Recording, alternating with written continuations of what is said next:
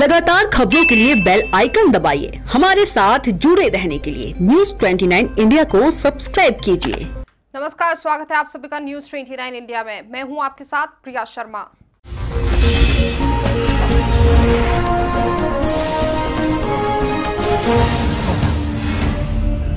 शासन की मंशानुरूप एवं नियमानुसार गरीब एवं जरूरतमंद परिवारों को निःशुल्क गेहूं एवं चावल का वितरण राशन दुकानों से किया जा रहा है।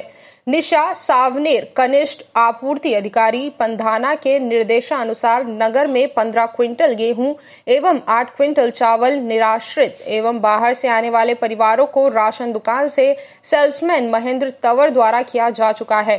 एसडीएम राहुल गुप्ता, तहसीलदार विजय सेनानी एवं कनिष्ठ खाद्य अधिकारी निशा सावनेर द्वारा अपने कर्मचारियों को वार्ड में भेजकर सूची अनुसार चिन्हित परिवारों को राशन वितरित करवाया जा रहा है।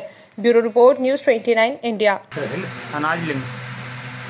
अच्छा, आपको निःशुल्क अनाज दिया जा रहा है? हाँ। कितने किलो मिलेगा निःशुल्क अनाज? 30 किलो। ये राशन दुकान से मिनिमम 3 क्विंटल 41 किलो गेहूँ और 95 किलो चावल बांटा गया है। कितने परिवारों को अपन ने जो है वितरण किया है? वैसे लिस्ट से 29 परिवारों को दे चुके हैं अभी तक और उस लिस्ट में 54 नाम है। लगातार खबरों के लिए बने रहिए न्यूज 29 इंडिया के साथ। एक देश सारे प्रदेश।